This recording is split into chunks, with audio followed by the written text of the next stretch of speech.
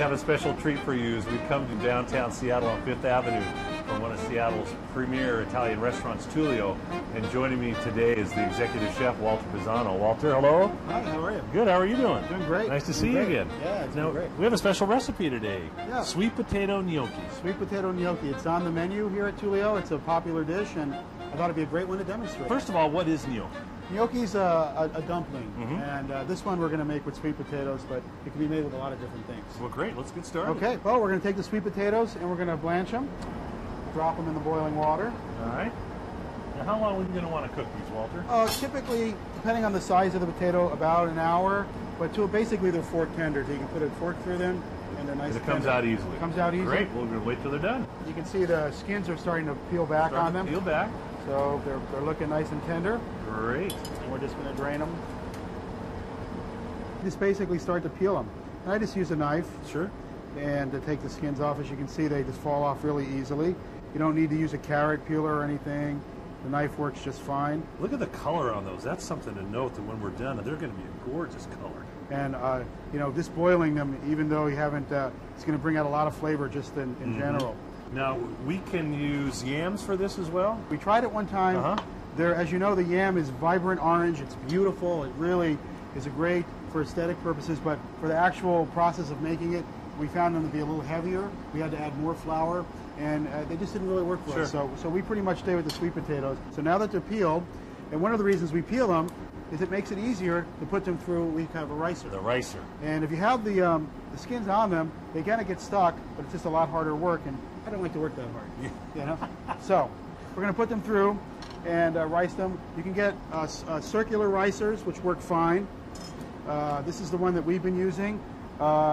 Seen them around town, so they're pretty easy to find. They come in different shapes. They also have the type that you can... I don't use the food mill. Don't use the food mill. It's you don't want to use the food mill because you overwork the dough. Okay. So it's really important just to always use a ricer when you're doing And we're putting these through to eliminate lumps. That's right, eliminate lumps, and it's just going to make it for a smoother dough. Give a little fluff to it. A little fluff to it, because your goal, obviously, is to make a nice, light, airy gnocchi, not anything that's heavy. Now that we have our potatoes riced, so we're going to add an egg. Okay. Thank you. And we're going to add a little nutmeg. Now this is an interesting contraption. Tell us about this. Yes, well, a lot of people have seen this typically with the cap on it, which is a garlic slicer, and you can slice garlic very thin, and it's pretty useful. But people don't know that it's got a little grater here also, and that you can use it to grate nutmeg. Oh, yeah. So we're gonna do that and get a little nutmeg. And I like to use the fresh nutmeg. I mean, you can buy it in the powder form, but like a lot of dried spices, as they sit on the shelf, they just lose their potency. So, I mean, you can just smell that. I mean, it's just aromatic. It just opens up. And you use a lot less this way as well. Exactly. Because it is so strong. So a little nutmeg. Okay. And then I just brought a wedge of cheese. I like to use an imported cheese. Reggiano Parmigiano obviously would be the ideal one. But there's also a lesser grade called Grana. And for this dish in particular, the Grana will also work. So we have it here. We've also kind of pre-grated it. And I put some of it in. As you see, I kind of grated it pretty fine. If you have a grater that does like strands, you might want to just pop it into your food processor just to get a little bit finer. Because you want to fine. Exactly. Right. Okay. Better consistency. Exactly. Okay. Exactly. So the Parmesan's in there. Okay. And now we're going to add a little seasoning. You have to be careful with the salt because the Parmesan's fairly salty. Sure. And you can always season the gnocchi at the end when you're sauteing it. I put a little fresh black pepper. You could use white pepper too if you didn't want the black specks there. Okay, and now what we're going to do is just get our hands involved here. Great. That's kind of the fun thing. I've already pre-sifted the flour, and so I'm going to start adding it. And what I'll do, even with that egg, is I just kind of break it up a little bit. Okay. And you could do it with a fork, but you know, we're going to start adding the flour. But here again, don't add too quickly.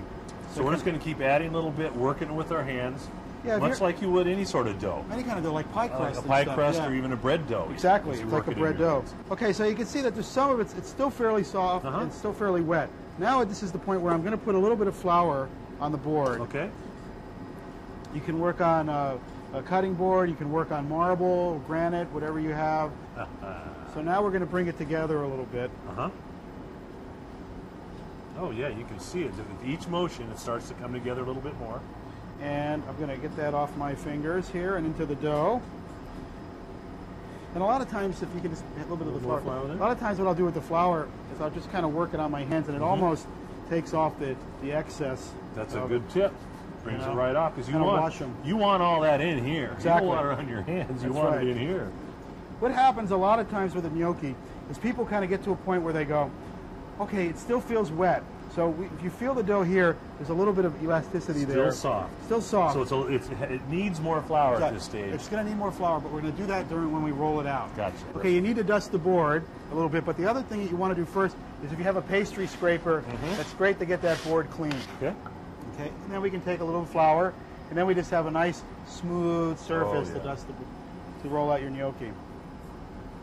Now, you didn't knead it a lot. You didn't work it a lot. No, exactly. Because if you do, it'll tend to toughen a little bit. Exactly. Well, what you're going to do is you're going to finish the working process right now, and that's what happens sometimes. Okay. I typically let this rest a little bit. You know, maybe just put I don't even say a damp towel over it. Just let it rest, and then I'll cut it like so. And I'm cutting it lengthwise because eventually I'm going to be rolling it out. And so you had a little bit more flour here. And you can still see when you cut it, it's a little wet to the touch, but not too bad. No, it's not bad at all. And that's exactly where you want it. You know, you could even be a little wetter because we are going to finish the process with a little bit more flour. Sure. So, and what you're going to start doing is just start rolling with these parts of your hand using your fingers. And as you're rolling, you're pulling out. As you can see, it's sort of stretching out. And you can almost see that it's already... See that gluten working there? Yes, it has some elasticity, but it's holding. Yeah, so you add a nice, you know, I'd say about this size works really well. Okay. You get a nice little rope, and then you just continue to do them like this, and roll them into the ropes. Oh, it feels so good. And just real delicate. Yeah, You know, one thing you don't want to do is you don't want to push hard. You don't want to. It's like anything else. I always tell people to kind of treat the food very delicately. You know, because it's very easy to overwork. It's that light and gentle touch. Okay. All right, so now we get to this point, and we can use, I can use the pastry cutter, or if you have a sharp knife, you just want to make sure that you clean the edge, and then you can just do, you know, these are a little bit longer, they can be shorter if you like them. At this point, you could press them into different shapes if you'd like. Well, you can do that, you could pinch them, and I was going to show you what we have here. Is with the fork, a lot of times they just roll them with the fork, and just roll them off and kind of add little indentations. A little visual to it. So there we go. Now we have nice gnocchi here. Boy, they're gorgeous. Yeah. Let me get these. You know. Look at that. So once we have them at this point, you know, we could do a little, real little. Here again, you have to be careful. A little light dusting of flour. Okay. And then I put them on a piece of wax paper on a plate. And then what we would do is maybe put another piece of wax paper on top. Okay. Then we put them in the refrigerator for a couple hours. They set up, and then we'll be ready to cook them. Boy, it sounds terrific. I'm getting hungry. Oh, so am I. You want to wrap it boiling water. Very important. Put a little salt in there. Salt, little salt. A little salt in there for seasoning. And then we're just going to drop them in one at a time. These we're going to cook for a couple minutes. Couple minutes. They should start rising to the top. If they don't, then we know we've either added too much flour or overworked our dough, and we might sort of have a heavy sort of a gut ball. Now in the meantime, we're taking a non-stick pan, and we're going to start heating that. Okay. And what I'm going to do is just take some unsalted butter. I'm going to get a little butter in there. Like I said, non-stick pan. We're going to take some fresh sage that we chopped up earlier. Oh, that looks wonderful. And we're going to put that in, and that's going to kind of get a little crispy there. That'll be good. It'll kind of bring out some flavors. Sure. Sort of intensify it.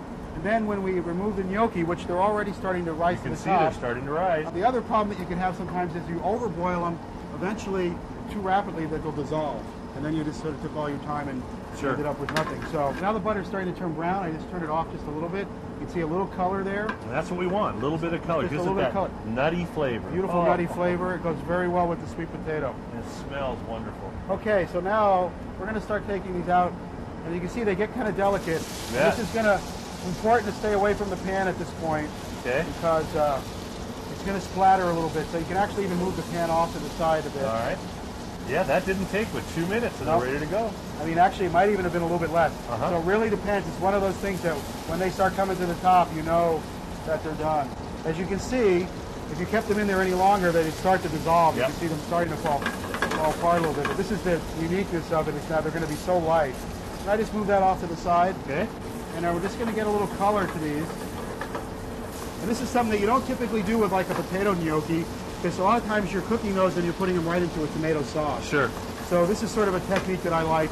That's it's sort of the searing and getting a little color to And it. it's simple, just a little movement. You've got to have a Teflon or a non-stick pan. Non-stick pan is imperative at this point. We don't use them in the restaurant because we're used to it, but for home cooking, it would be great. Okay, you see you have to be careful because they are so very delicate. Okay, now we can start removing them. And what I do a lot of times is I leave like the excess butter in there. If you like more butter, you can scoop it out at the end. Sure. And you can see that really nice color. Look at that nice shell on there. I'm going to start teaching my 3-year-old daughter how to make gnocchi, and she loves it. She thinks it's like Play-Doh, and she has a great time with it. So get them in the prep kitchen early. That's right. That's right. Now, how many would you probably serve? Would be a normal serving? About a dozen, but they're very, very rich. As you can see with all the butter here's to it, and the potato, they're very, very rich. You know, there are people that come in and order double orders, and it always sort of amazes me that they can eat that many of them. But as an appetizer, I would even say that's fine, or maybe even a little less. Take them over here. They look terrific. And we're going to garnish them. Okay. What we're going to garnish them is, we put Parmesan cheese in the gnocchi, so I'm not going to put any more on top. Okay. But I'm going to use mascarpone, which is a sweet Italian cream cheese, not too sweet. And we've let this sit out a little bit just to soften. And what's kind of fun to do is you can sort of put it on a little bit at a time, or what we do at the restaurant is put it in a squirt bottle, and as it gets a little softer, it's really easy to squirt out. So, I mean, you can do like little squirts on top. Oh, fun. The kids would love this. It's great. It just really adds a nice little accent. Sometimes we have creative chefs that like to put their initials or whatever. The kids can write their names, but or you could squirt it on the plate if you'd like. Exactly, yeah. Sure. So that's this nice little garnish. And then typically what I do a lot of times with my dishes is if I incorporate a garnish of fresh herb. In this case, we use sage when we put the butter in there. So I thought it would be a nice garnish. We'll put a few around the plate. It's pretty beautiful the way it is, so it really doesn't need much. And there we go, sweet potato gnocchi. That's a beautiful plate, Walter. And since I'm standing here with my fork, I've got to try them. Nice and sweet. And oh, they're sweet and smooth. It's a perfect dish for a great fall day. Thank you. Walter, I want to thank you for allowing us to come in and disrupt your kitchen. Oh, it's been fun. It's been great, and there's terrific sweet potato gnocchi. Thanks so much. I'm going to have another. You're welcome. Enjoy.